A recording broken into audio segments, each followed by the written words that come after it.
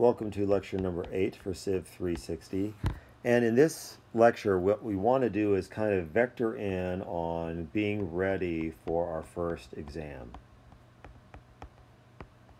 And the way that I handle details of this exam is I'm going to send you some written documentation on this to make sure that you understand what you're responsible for and the format and the nature of the exam. So I'll do that outside of lecture. So I'm going to send you a couple of things. First off, I will send you what I will refer to as an exam summary. And that has some of the details about what's going to be contained. So the main thing that you're interested in is, one is first off, how you're going to take the exam. The second is the when. And the third, of course, which is the most important, is the content. I'll call this the content and the format. And so I'll detail, first off, the sort of questions that you can anticipate, but also the subjects that you'll be dealing with. Briefly, though, for our first exam, what we're going to have embedded inside is everything that we've done up to this point and all the way up to statically indeterminate axial bars. And there's kind of some good news about the statically indeterminate axial bars in that I am guaranteeing you one of those types of problems. So we will promise that there are going to be embedded inside either a multi-part or something that focuses on statically indeterminate axially loaded bars.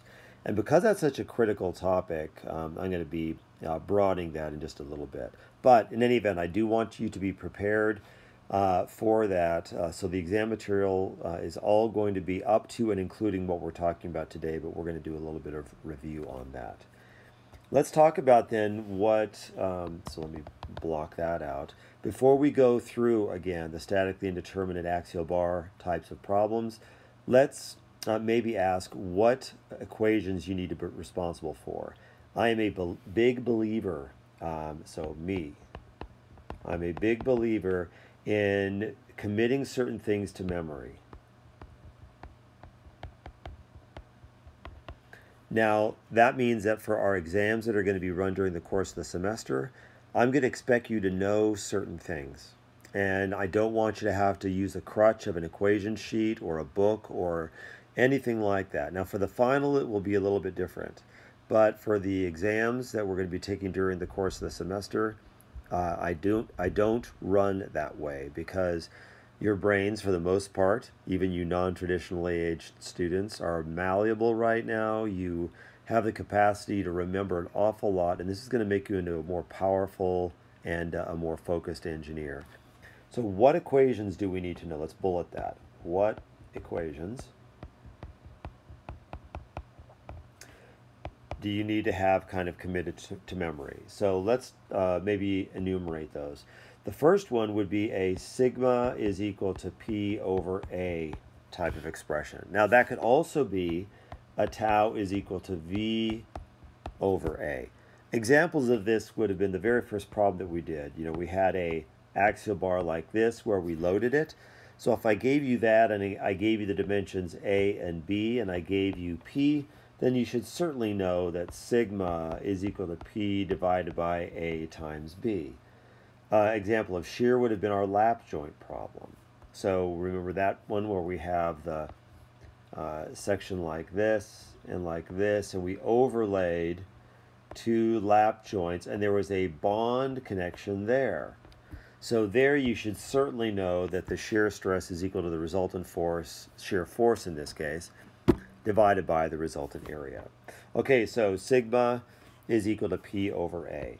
You do not have to know or committed to memory the expressions for sigma and tau on an inclined plane. However, I do want you to know that for a problem of this type, we've got a couple things that I do ask you to commit to memory, namely the maximum normal stress that you can possibly get is going to be P over A when theta is equal to 0 degrees. That's the maximum possible normal stress that you can get in an axially loaded bar cut at an inclined plane. The tau max is half of that. It's going to be P over 2a, and that occurs when theta is equal to 45 degrees. So I do expect you to have that committed to memory. And on this plane, where we have a tau max, sigma is equal to P over 2a. Let's call that sigma at 45 degrees, just as an ad hoc designation. So it turns out that the numerical values of the shear stress and the normal stress on an inclined plane when theta is equal to 45 degrees are the same thing. So those are really some important features that you need to really have committed to memory. You don't have to have the rest of them. If you do, that's great. But I don't want you to use up brain space to having memorized those particular expressions. So those are the expressions that we had then for the stress. Then we went to strain. So you need to also then know that normal strain is basically the change in length over the original length.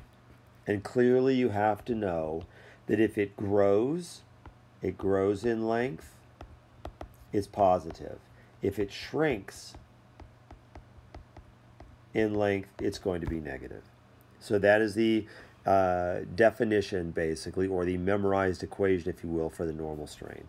The shear strain, gamma, is equal to the change in angle. I'll call it the delta theta between two originally perpendicular lines. And this has to be in radians, remember that. And we also have that mnemonic device that I guess is more of a physical character. If they're like this and they get smaller, that's positive. If they're here and they get bigger, it hurts our thumb and our forefinger, and that would be a negative sign convention. So that's not really an equation that I want you to have committed to memory, but it's a principle that you need to have committed to memory and not even have to think about it. You need to know, really know those things cold. Then we also have committed to memory the expressions for the one-dimensional constitutive law. By one-dimensional, I mean if we have a normal stress and there's one normal strain, it is sigma is equal to E times epsilon. Then in the case of pure shear, we have tau is equal to G times gamma. And then finally, the Poisson ratio is defined as the negative of the transverse strain divided by the axial strain when there is only an axial stress. So something like that. So in other words, we're pulling on it in the axial direction. That's the sigma A. And then so that's the sigma A again. And then we have the transverse direction. That's going to be this one. So axial is this way, transverse is this way. So that is the definition of the Poisson ratio. It's just a ratio of strains that is generated then when we apply the stress in one direction and get strains in the other two. So those are pretty fundamental. And again, you could say they're memorized equations, they're memorized principles, however you want to cast that. Make sure, incidentally, that you know the names, what they mean, the symbols and the dimensions of all of our expressions. So this is kind of a parenthetical. We have normal stress, shear stress, normal strain, shear strain, elastic modulus / modulus elasticity, shear modulus, Poisson ratio. So know their names, know their symbols, and know their dimensions. And we've mentioned that before, so make sure that you've got those down cold as well. All right, what next? Well, we also then extended that into the stress-strain law. After that fact, we integrated the strain.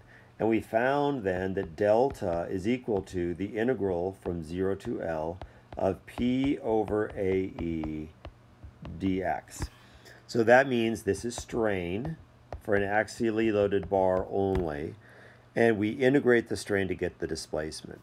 However, the good news is we tabled this for exam 1. So this is not for exam number 1. There's enough that you have to have committed to memory for exam 1. Instead, we specialize that for the case when P, A, and E are all constant. So if P A and E don't vary, then you've got delta is a very famous formula, PL over AE. That one you do have to have committed to memory. So that's another memorized equation that you need to have right off of the top of your head. And again, you really don't even want to have to think about it. It just wants to roll off of your tongue. You should know what all of those terms mean. And if you need to practice that or ask questions on it, then that would be fine. Then finally, our sixth, oh, maybe we should put in a little bit of a subtext on the elastic constants or the constitutive law. This is not really a memorized equation per se, but make sure you also know the fact that we're dealing with a linear, elastic, homogeneous, isotropic solid. That would not be a memorized equation. So it's kind of outside the realm of what we're talking about right this second. But I should have mentioned that when we're talking about the stress-strain law. So clearly we're looking at only this type of solid. Then finally, I'll say the seventh set of expressions that you need to know, or the things that you need to have committed to memory, are for the statically indeterminate axial bars. And for that, we need the big three, which is going to be, the first is going to be statics. That means the deformed solid has to be in equilibrium. Secondly, the stress-strain law. The axial bars inside of our system have to follow known material laws, but the way that that manifests itself is going to be delta is PL over AE. Why? Because if I bring over an L, we have delta over L, which is the strain, which is P over A times 1 over E. But P over A is stress, so it would just be sigma divided by E. Then finally, the third leg of our three-legged stool that makes us a powerhouse on these is going to be compatibility. So those are the concepts, equations that you need for exam 1, and conveniently that closes out part A.